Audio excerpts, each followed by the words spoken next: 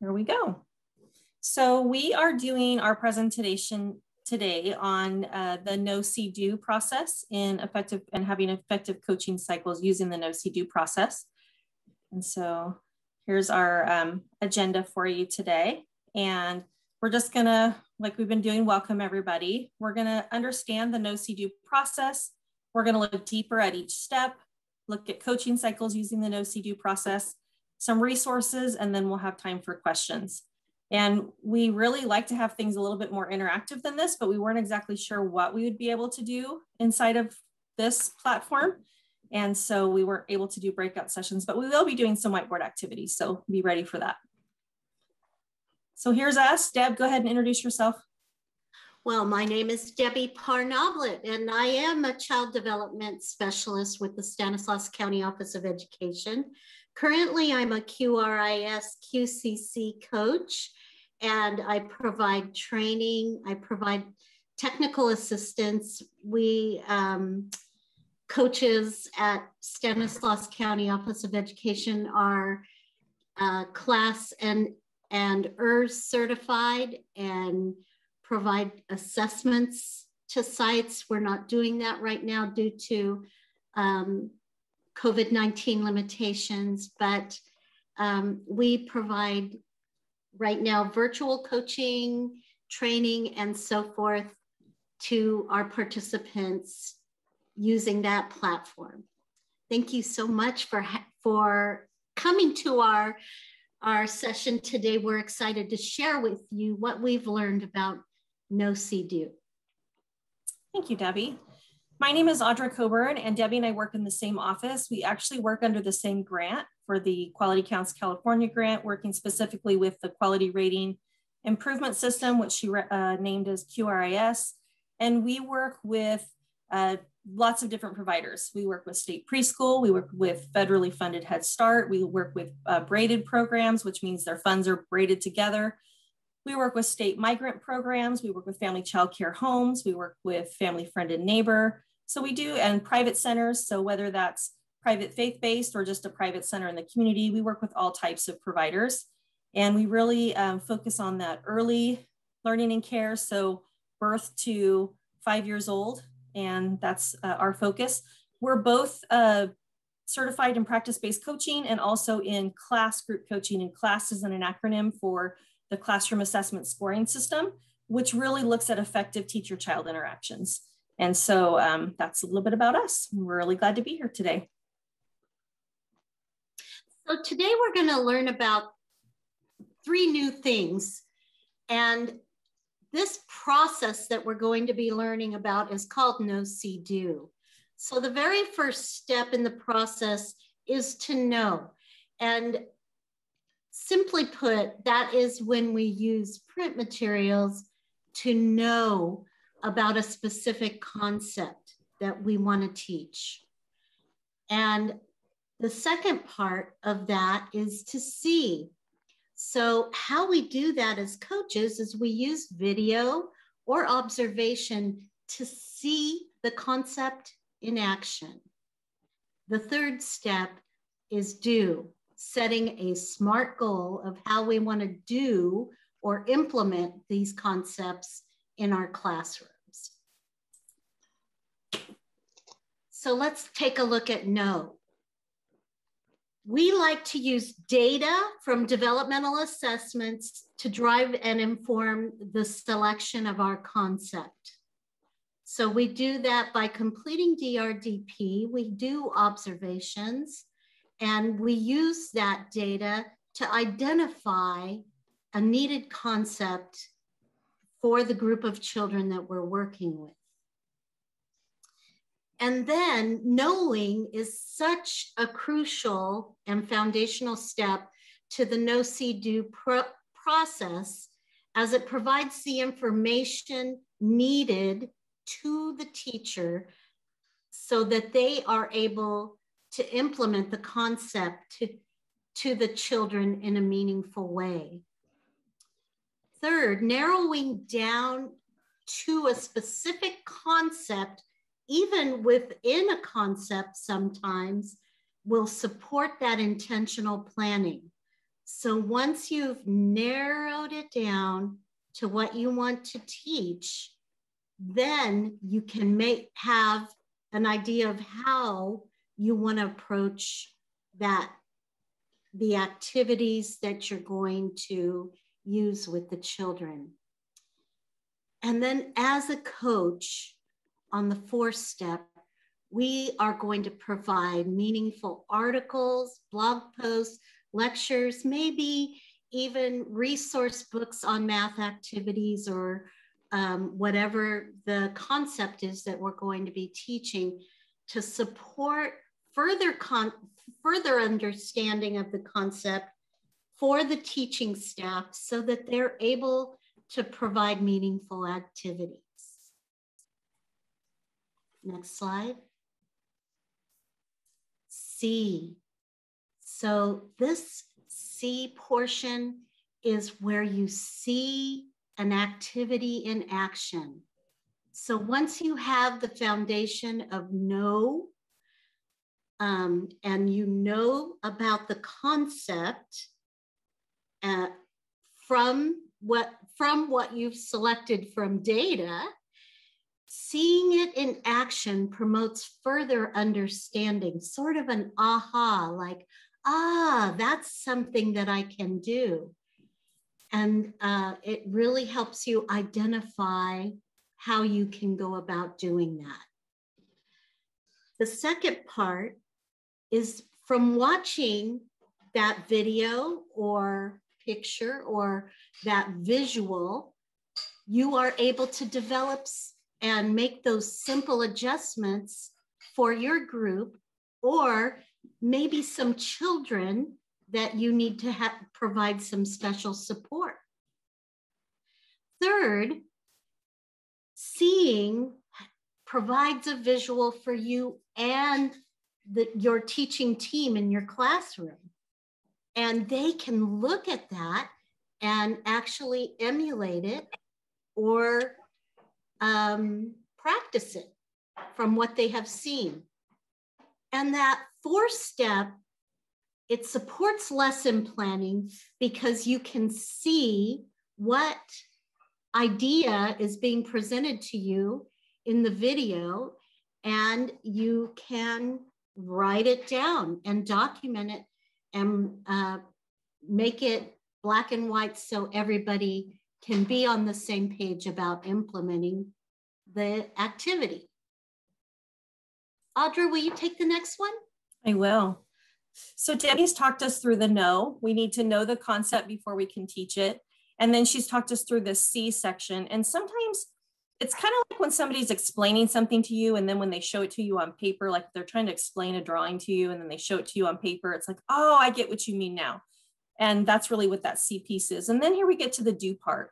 And when we get to the do part, it's the actual implementation of the lesson, but we really want that teacher or that provider to be setting a goal for him or herself.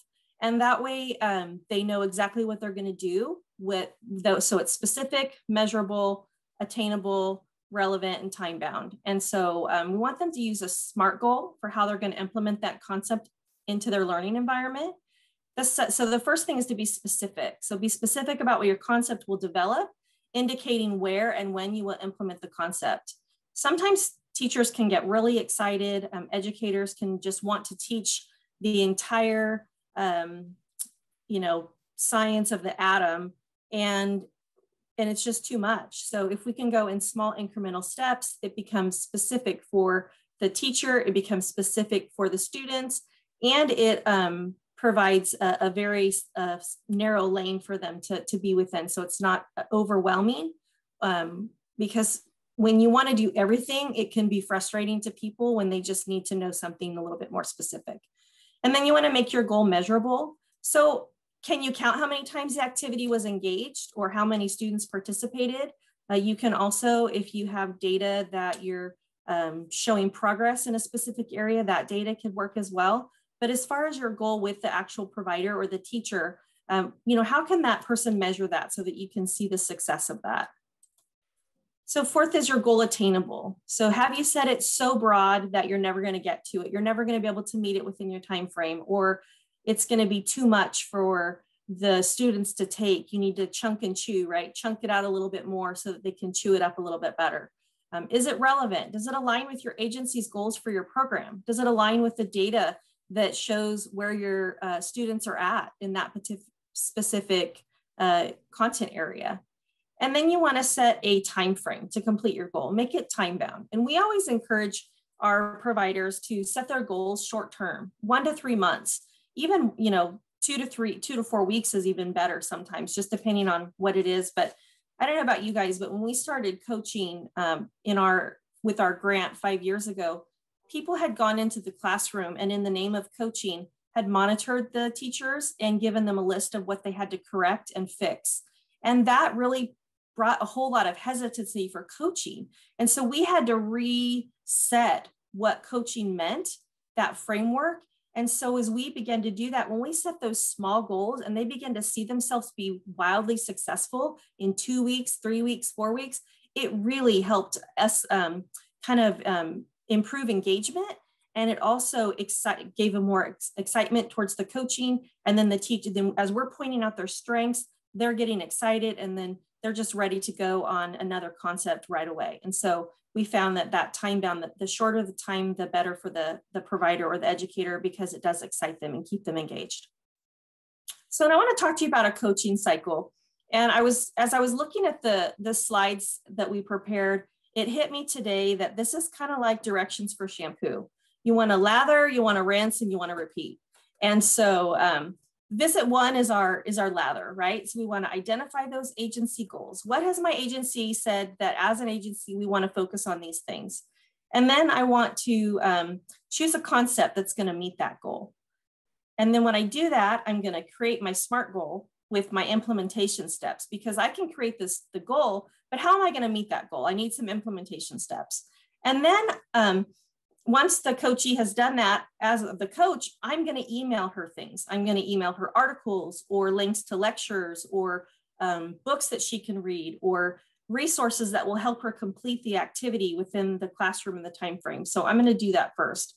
And then in my next visit, and I'm going to provide her also with those C materials. So show her some videos of people actually performing those tasks within the content area and within the same type of environment. And so we're going to look at that C. And then visit 2, I'm going to spend an hour video recording the educator in action and looking for specific implementation steps to find. And sometimes you can go into a classroom and the educator has set up the activity, they know you're coming, and you still don't see any implementation steps. Well, then you're just going to be looking for strengths, right? How are they engaging with the children? What things did they present? What kind of feedback loops did they have? How engaged were the children in the activity? And things like that. And so you're wanting to look for those positive things, those strengths that you see. And then you want to take those video clips that you've had of watching this educator in action, and you want to narrow them down. Choose like 3 to 5 clips. That's plenty. And you want to narrow those down to about 30 to 90 seconds per piece. So if you have an iPad or an iPhone, really easy to clip videos down and segment them so that you have just what you need. And that way you can show the implementation. One of the things I constantly carry with me is I have this little flash drive. I don't know if I can show it to you because my screen's blurred out. But I have a flash drive that has the iPhone and iPad little connector at the bottom, and it's a flash drive. So it takes all of my videos and puts them. So if I can't show them on my device, I can plug it into their computer and show them the videos and the things that I've recorded of them and their effectiveness. And then I want to use those reflective prompts. So Gustavo talked about that earlier today in effective coaching. But when we're using reflective prompts, we really want to help elicit perspective from the provider. So, what did you find interesting? What do you think the children found interesting? How did that work for you? How did you feel doing that? What do you think the children felt like? And things like that. And then we want to go ahead and facilitate vision. So where else could you use this activity? What other places in the classroom could you integrate this concept? And so we really want to facilitate vision. And then strengthen knowledge. Let's think about this and how you could strengthen it. How can you make it even better than it was? And so those reflective prompts are really great and important. And then you want to update your implementation steps, adjust your goal, or set a new goal as needed. So if the teacher has met some implementation steps, but still has some left to do, you want to go ahead and note the things that she's done and leave the ones that aren't, and ask her or him, ask the provider, what else do you need to complete this goal if it wasn't completed in your first round? What other steps do you need to take? What else do you think you could do to be successful at this? And sometimes you have to adjust the goal altogether because it's just not working. It's not working the way the provider thought it was going to. And then you want to, now that you've lathered, you've rinsed, and now you're going to repeat. So you want to repeat that visit back to that second visit where you're videotaping, you're looking for implementation, you're reflecting, and then you're adjusting and going from there. So lather, rinse, and repeat. So now let's talk about data a little bit more. And using data kind of with our observations and our relationship with the children is critical to excellent planning. So as we, aim for excellence in our work, we look to data to help us. Now, one form of data that we use in early childhood programs that are state funded is the developmental profile summary of findings. So what we do is we actually pull reports either from where we've entered our data, be it DRDP online or Learning Genie. We can pull our data and then determine where the needs are. For example, from a report, we were able to determine that the measure of COG3, number, sense, and quantity, showed that 48% of the children in this classroom are at building earlier and are at the end of the very first collection. And so that means that this classroom or this agency is on a schedule of when they pull data, when they enter the data, when they pull it, and when they follow up, so that we can measure how those activities benefited the children, what the outcome is. So we are projecting a goal of 80% of the preschoolers in the next action step section. A goal of 80% of the preschoolers will reach building middle, which is the next step on the developmental profile, by the final collection. So how are we going to do that? A couple of the activities that we chose, because it reflects the DRDP, is the developmental profile, is to use that one-to-one correspondence for daily activities such as counting boys and girls in attendance, number of blocks in a structure, items on a number card, etc. Another way would be to recite 1 to 10, counting 1 to 10 twice during soapy water hand rub when we're hand washing. Right now during COVID, we do have to do a lot of hand washing in our early childhood programs. So we're using that to help with our number, sense, and quantity. So we make this plan based on what we see from the data, and we know our children, we have a relationship with them.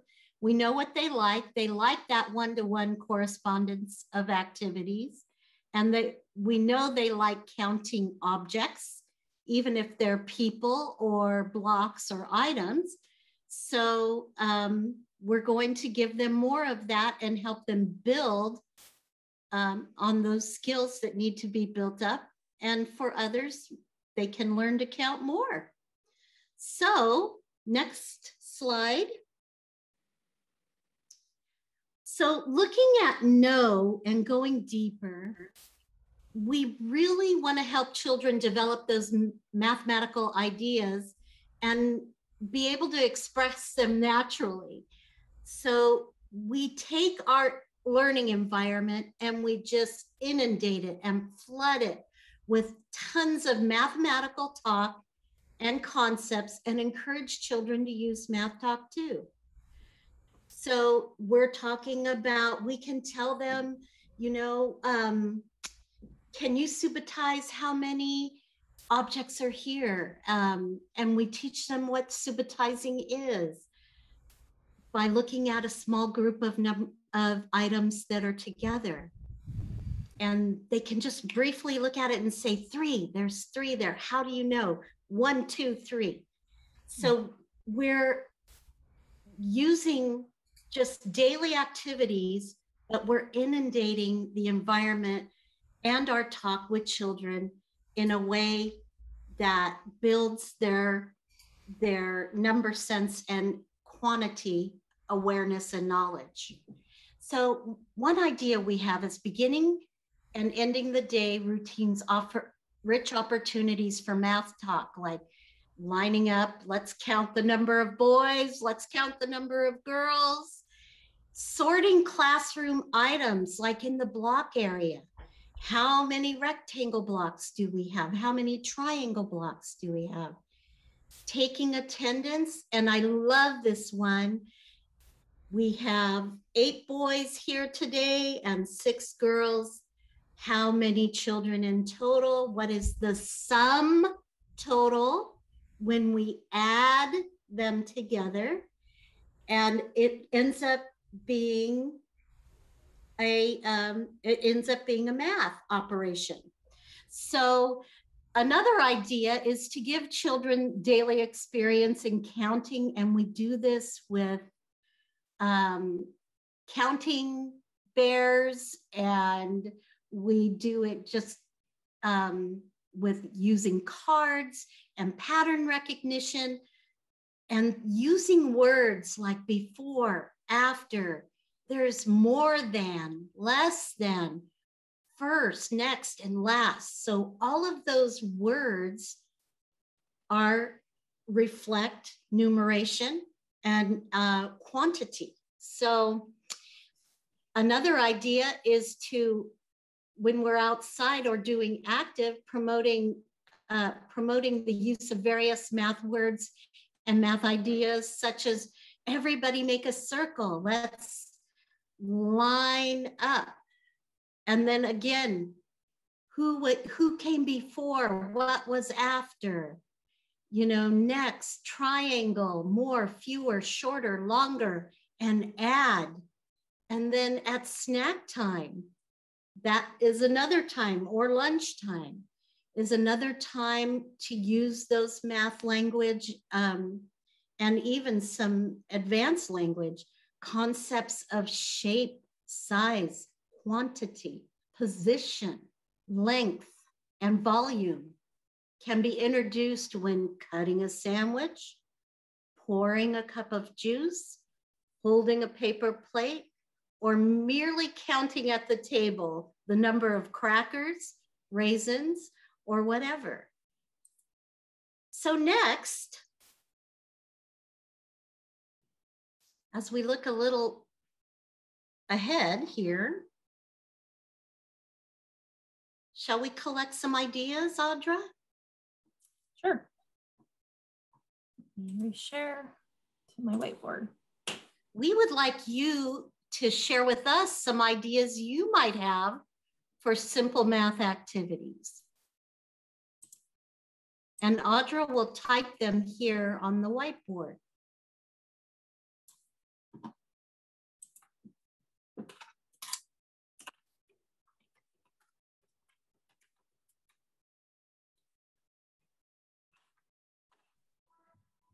You know, one that I used to enjoy was when I would tell, I would have little ducks or little, any figurines and say, oh, 3 little ducks went out to play, but only 2 came back. And then they, you know, they would leave 1. So how many total came back? And then they would say 2. So it sounds like almost a subtraction problem, right? Mm-hmm. So they start with 3, take away 1. How many's left? 2. Yeah, 2. 2, Yeah. take away 1, and you have 1.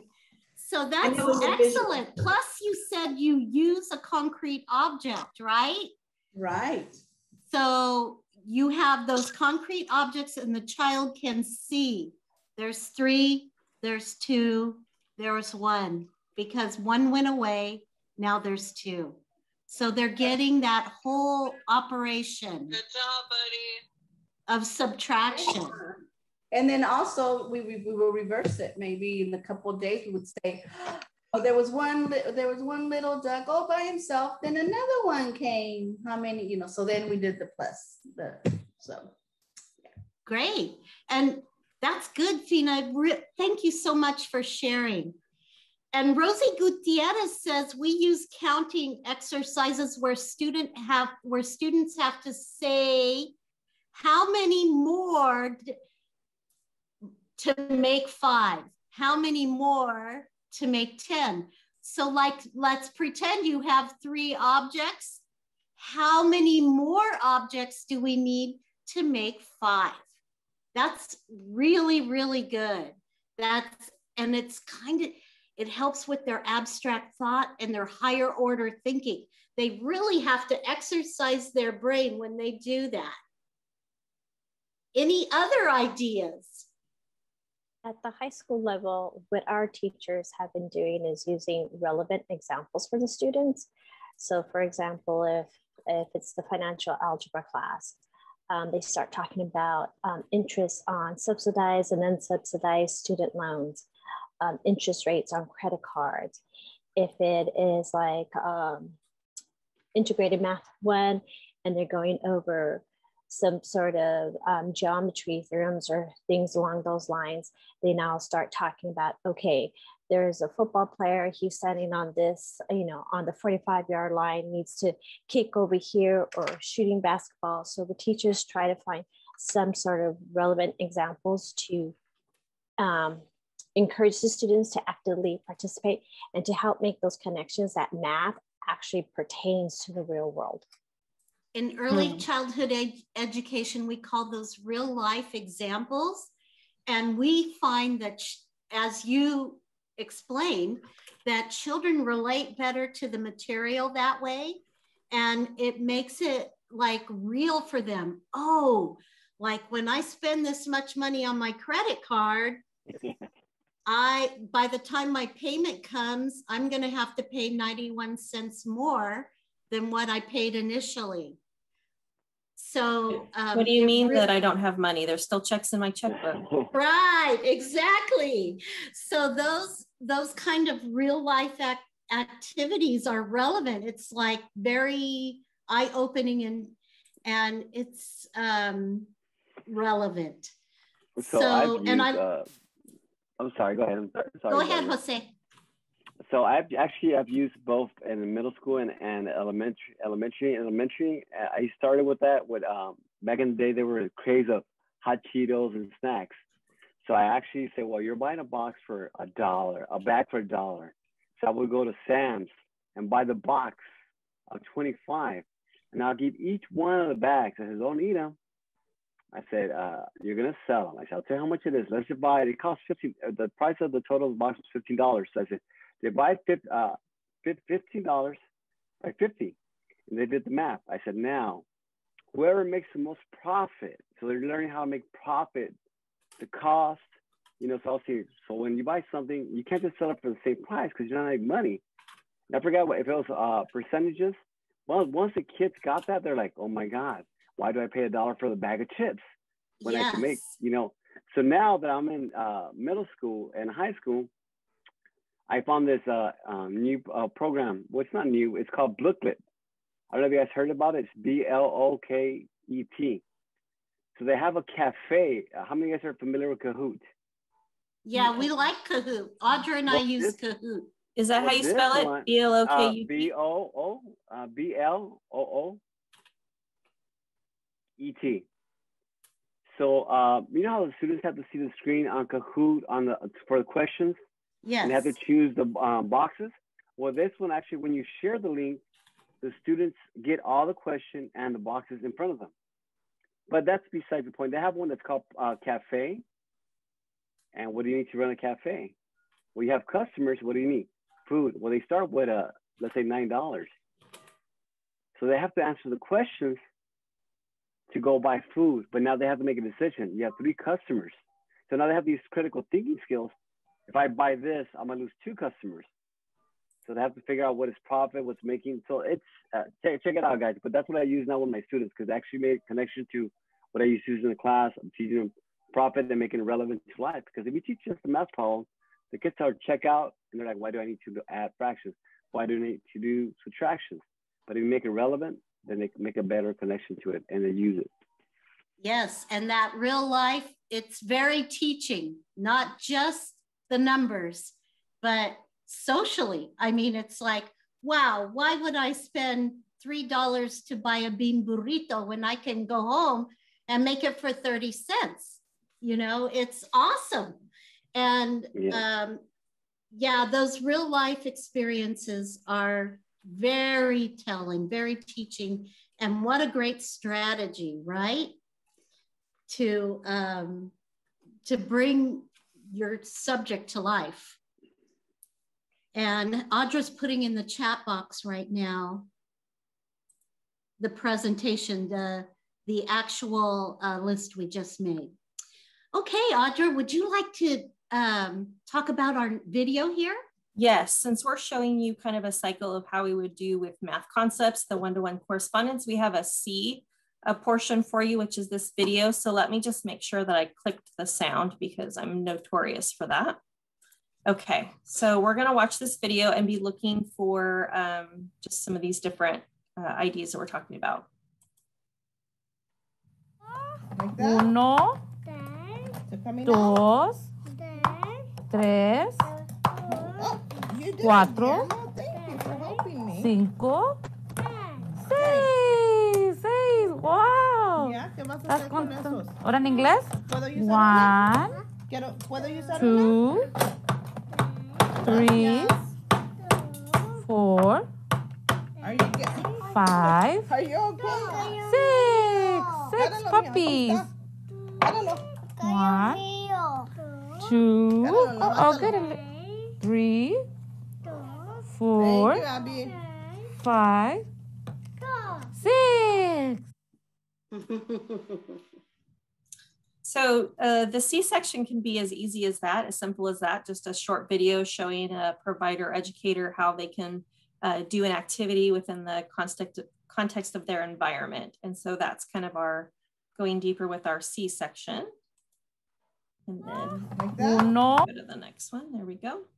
And then we're gonna be going deeper with our SMART goal. And so with our SMART goal, Deb, you were gonna lead us through this one. Okay, so our SMART goal, during free choice time, use block building to do one-to-one correspondence or correlation 2 times a week with 1 child. Goal will be completed by 5/5/21. So that SMART goal is giving us, it's time bound. So we're going to see if we've been successful in bringing children together to do this activity. And then the implementation steps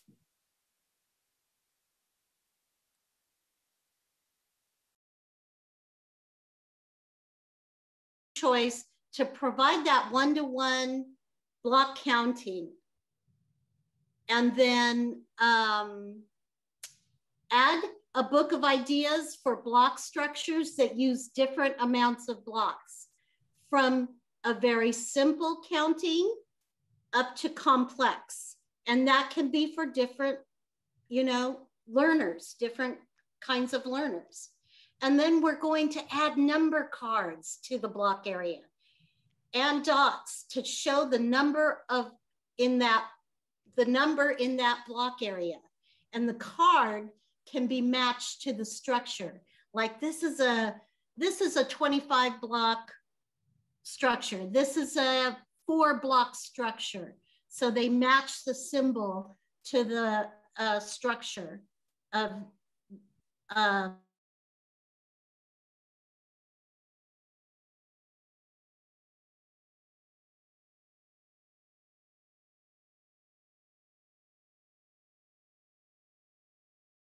We'll give you the presentation so you can click on these resources. This is where we got our material from today. We want to give credit to these folks. The planning for no-see-do, and then the one-to-one correspondence stuff. This is the video we showed you. And then here's an article. It's a best practices article about math in our early learning and care environments. And so we wanted to share that with you too. We just want to say thank you for giving us the opportunity to present today. Do you have anyone have questions that you'd like to have answered as we wrap up? No, it was awesome. I'm gonna use that resource because I'm trying to plan for a math summer school academy. Awesome. We have found that no-see-do works very, very well. You know, we front load them with information, with, you know, with knowledge. We show them how it looks and then practice it. So it's marvelous. And then we lather, rinse, and repeat. Yes, lather, rinse, and repeat.